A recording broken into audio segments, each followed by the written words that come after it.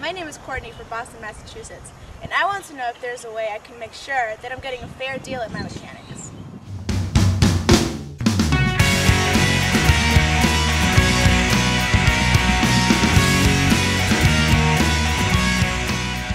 Courtney, getting a fair deal. First, you have to remember that most technicians are absolutely honest. That doesn't mean that you can't get a better deal at one shop than another, but to see if the price is realistic. There's one way to do that, and that's with a subscription to AllData at alldata.com. Now there you can price the parts and you can get the labor hours and so on. That'll tell you whether or not you're being charged the right amount. Now, second thing is if it's a major thing and it's not safety related, so the car is still drivable, you might want to get a second opinion because that can clarify things.